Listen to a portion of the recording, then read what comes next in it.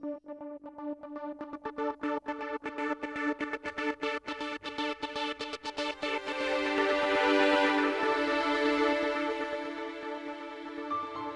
confirmed number of coronavirus cases in Los Angeles County comes to 348,336. The confirmed number of deaths reaches 7,335. Here in Torrance, the total number of confirmed cases is 1,786, with total confirmed deaths at 72. We anticipate those numbers to change as the county updates its last 24-hour operating period. Welcome to COVID-19 Today. I'm Leslie Robbins, filling in for Ben McCain. It's 4 p.m. on Thursday, November 19th. California Governor Gavin Newsom just announced a limited stay-at-home order that will take effect this Saturday. This impacts non-essential work, and gatherings cannot take place between 10 p.m. and 5 a.m. in counties in the purple tier. This affects 41 of the 58 counties in the state, including Los Angeles. The restrictions between those hours will be similar to the stay-at-home order back in March. The curfew is set to remain in effect until December 21st at 5 a.m. Now, just yesterday, 3,944 new cases of COVID-19 were reported in LA County, and health officials fear the county could be headed upwards of 4,000 new cases per day at this rate. LA County saw new cases increase by 147% in the past few weeks.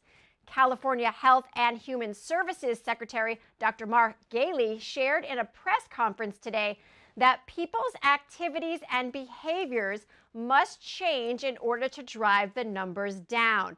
And to help curb the risk, new restrictions will include breweries, restaurants, and other non-essential businesses that will have to close their doors from 10 p.m. to 5 a.m. Businesses with outdoor services need to follow a 50% capacity limit, and non-essential businesses operating indoors will have to limit their capacity to 25%.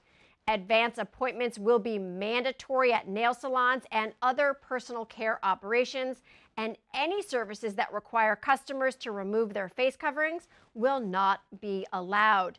Outdoor gatherings are limited to a maximum of 15 people from members of no more than 3 different households. The Centers for Disease Control and Prevention shared data on how COVID-19 is impacting some groups disproportionately across the country. According to the CDC, hospitalization rates for COVID-19 among patients who are Black, Latino, and Native American are 4 times higher than that of white Americans.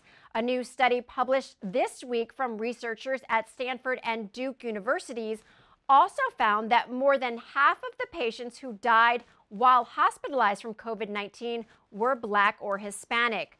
The study included data from more than 7,800 patients who were treated at 88 hospitals across the country between January and July, and found that more than 50% of inpatient deaths were Hispanic or Black. 25% were non-Hispanic, and 6.5% were Asian. The study also found that Hispanic and Black patients were more likely to be uninsured and were younger than non-Hispanic white and Asian patients. Well, here's an interesting new study that just came out. People who walk their dogs may have an increased risk of catching COVID-19. This was part of a study that surveyed people's hygiene habits, socio-demographic profile, mobility patterns, and medical conditions. Other highlights to the study included findings that suggest living with a COVID-19 patient increased the risk of contagion by 60 times. Working on site at a workplace increased the risk of contagion by 76%, and walking the dog had the strongest risk of contagion by 78%. Researchers tracked more than 2,000 people in Spain during the country's initial lockdown in the spring. This was published in the Environmental Research Journal, and while it's unclear if dogs acted as a host vector for the virus or if the individual owners came into contact with COVID-19 elsewhere in their day-to-day lives, researchers say dog owners should pay extra careful attention to personal hygiene as the cold and flu season is upon us and COVID-19 cases continue to surge. Well, 5 months after its originally scheduled date, the 2020 NBA Draft finally took place last night virtually. The Minnesota Timberwolves selected Anthony Edwards with the #1 pick of this year's National Basketball Association Draft. Edwards, who is just 19 years old, averaged 19 points, 5 rebounds, and 2+ assists in 33 minutes over 32 games at the University of Georgia this past season. The 6'4", 225-pound guard has drawn comparisons to Dwayne Wade and Donovan Mitchell. Edwards lost his mother and grandmother to cancer over an 8-month span in 2015, and he has worn the #5 throughout his high school and college career to honor them both, who passed away on the 5th of the month. The #2 pick went to the Golden State Warriors, who selected the 7'1" center James Wiseman, and the 3rd overall pick of the NBA draft went to LaMelo Ball, a Southern California native who briefly attended Chino Hills High School. He'll begin his NBA career with the Charlotte Hornets. Well, it's not all good news in the sports world today. Following the World Series championship for the Los Angeles Dodgers, the organization just announced layoffs were going to take place throughout the franchise as the COVID-19 pandemic continues to wreak havoc, financial havoc especially, throughout Major League Baseball. Since mid-March, when the MLB announced that spring training games would be canceled, no fans have been allowed back at Dodger Stadium. Now, this was a serious blow to the franchise that has led the majors in attendance every year since 2013, drawing nearly 4 million fans annually. The team issued a statement saying that the ongoing economic crisis forces the organization to make difficult personnel decisions going forward for the 2021 season. Now, it was reported that the Dodgers are projecting a loss of more than $100 million in 2020, despite winning their first World Series since 1988.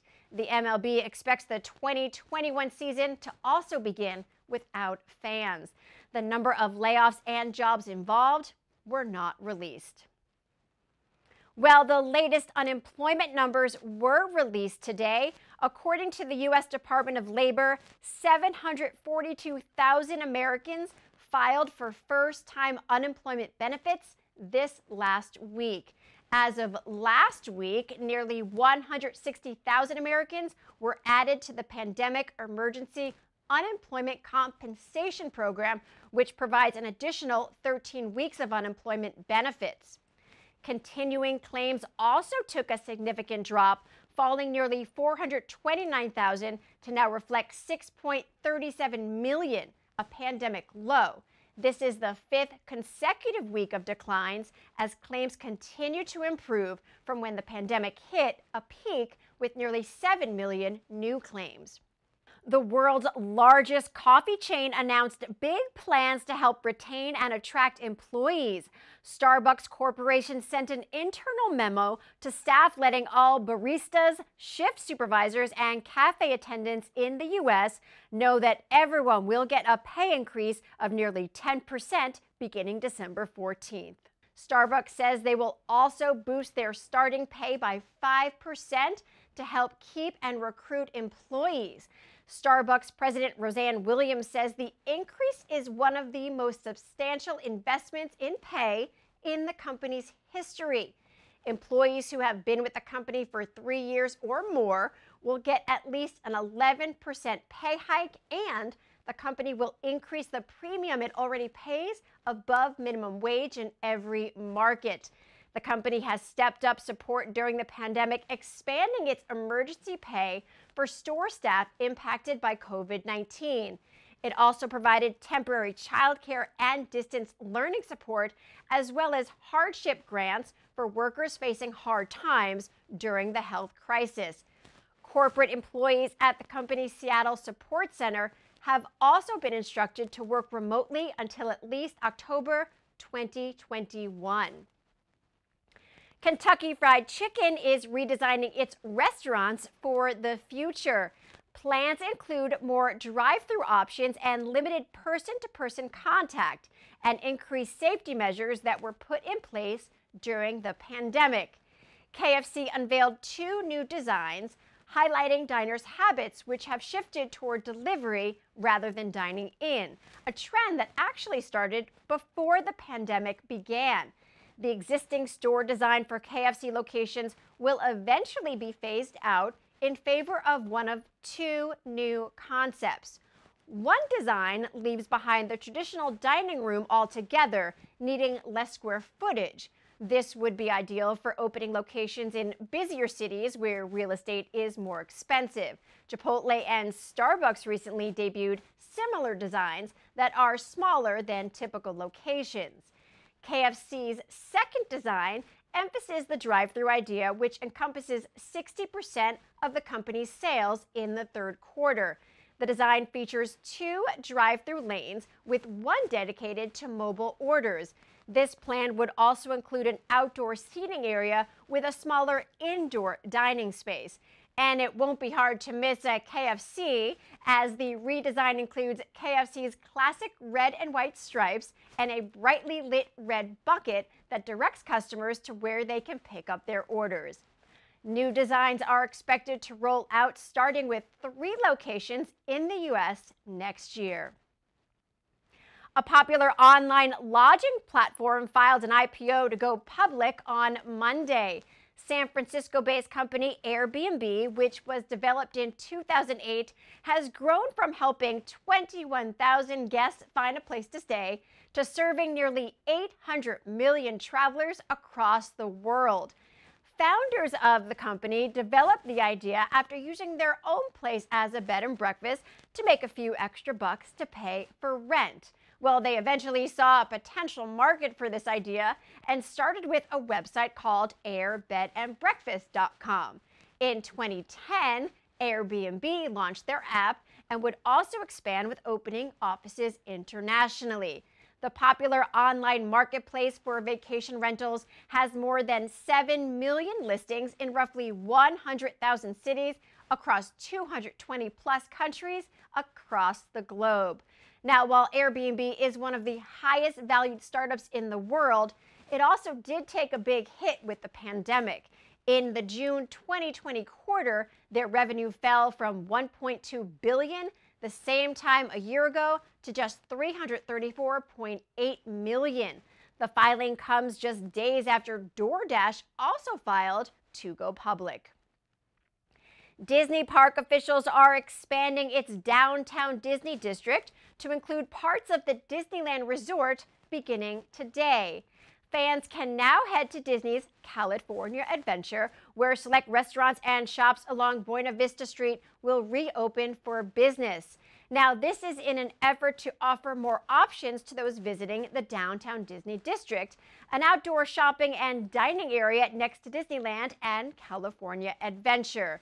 Guests will be able to enter through a gate closer to downtown Disney rather than through the main gates of the park. California health officials recently issued theme park rules that made it clear that Disneyland, along with other theme parks in Southern California, would not be reopening anytime soon. Now, according to the guidelines, large theme parks will not be able to open until the county is able to move into a less restrictive tier to ensure minimal risk of spreading the virus. The rest of California Adventure, as well as Disneyland Park, will remain closed. Well, another theme park nearby is also inviting guests back for a special holiday event.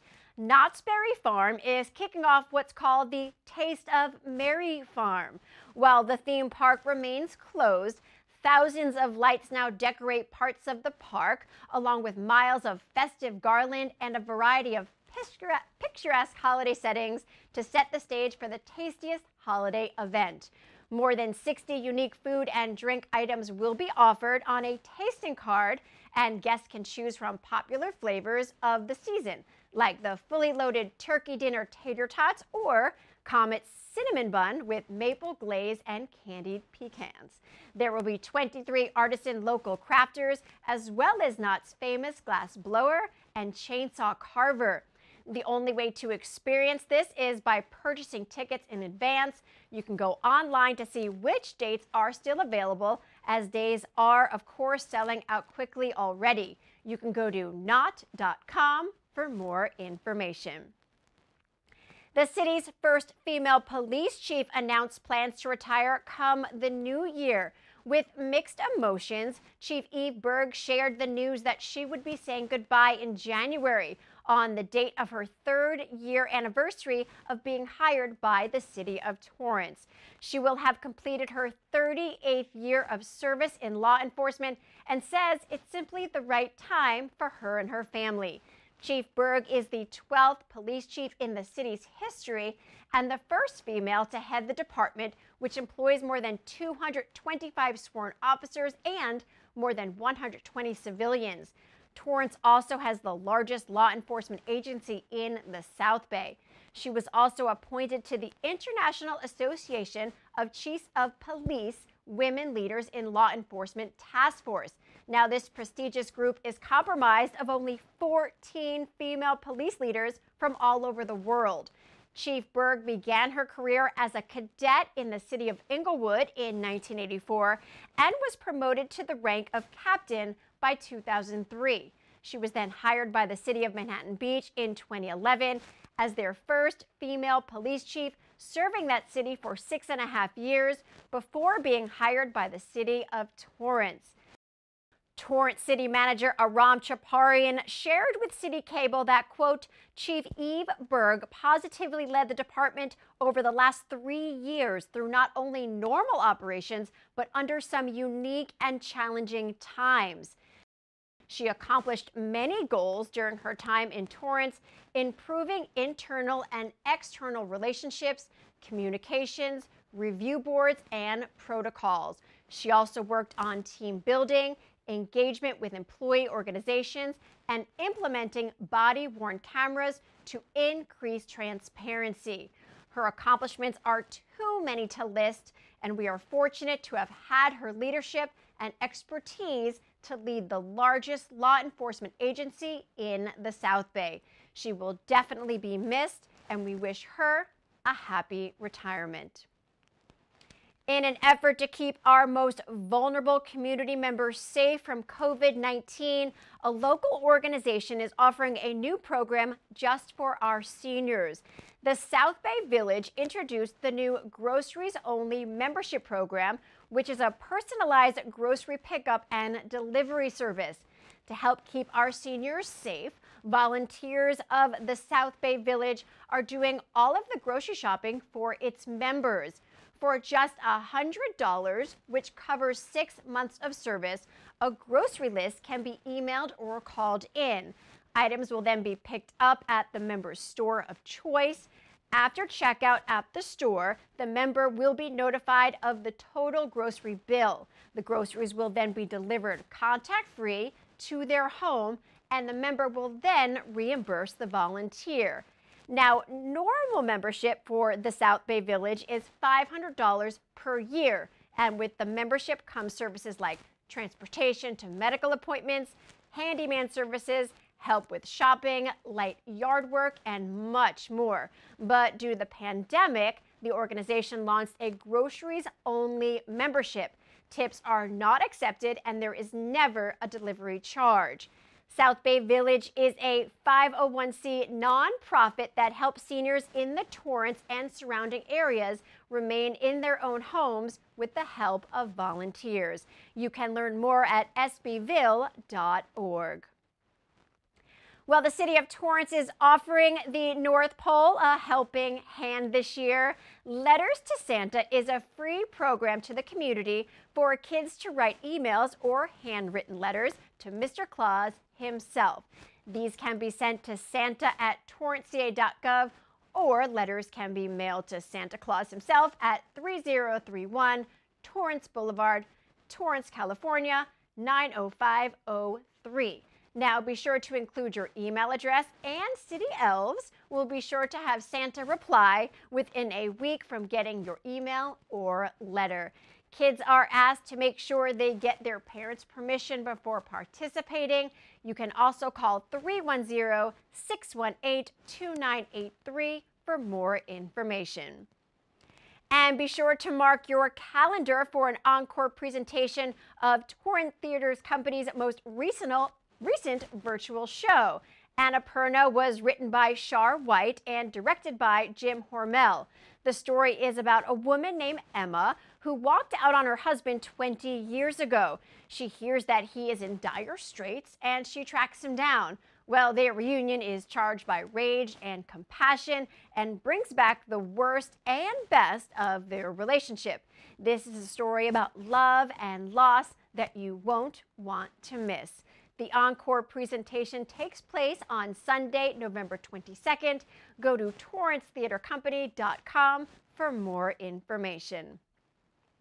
Well, as we head into the weekend, be sure to tune in to Weekends in Torrance. New episodes air at 2 p.m. tomorrow, Saturday and Sunday.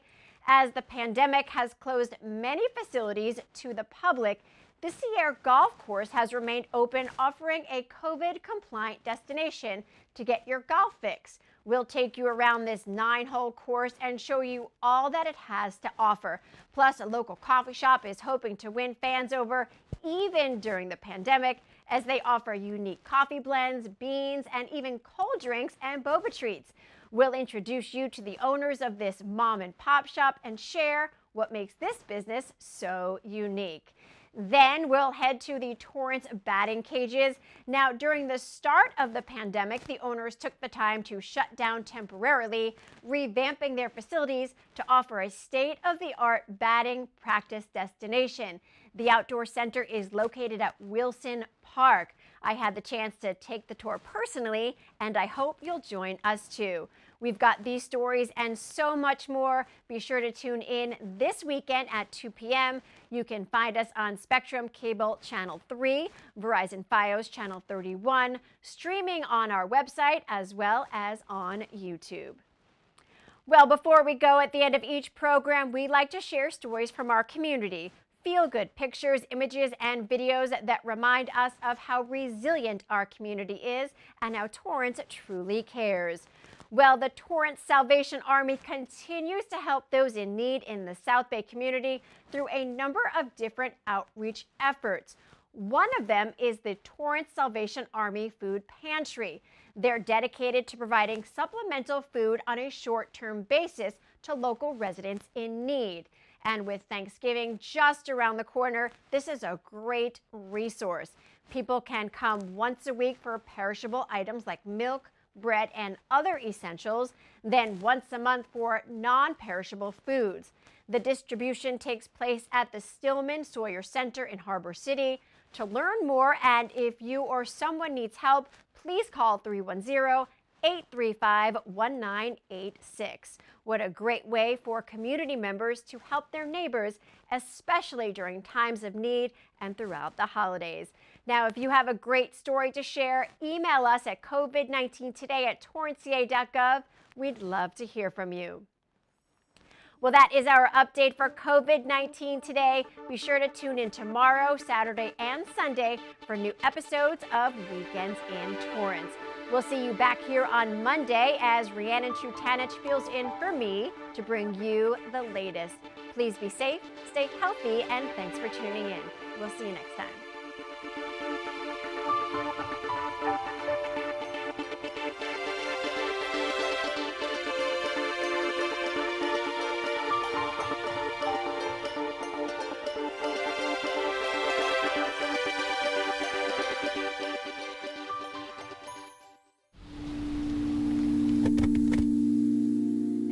With the doctor, or is this with the nurse practitioner? Fantastic. Dad, lunch. Got some soup for you. You are loved. Oh is very much. You are valued.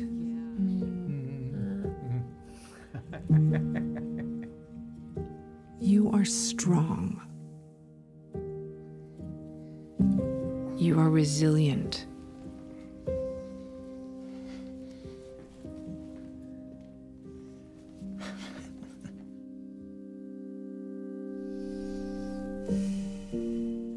You got this.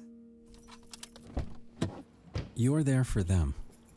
We're here for you. Find free care guides to support you and your loved one at aarp.org/caregiving.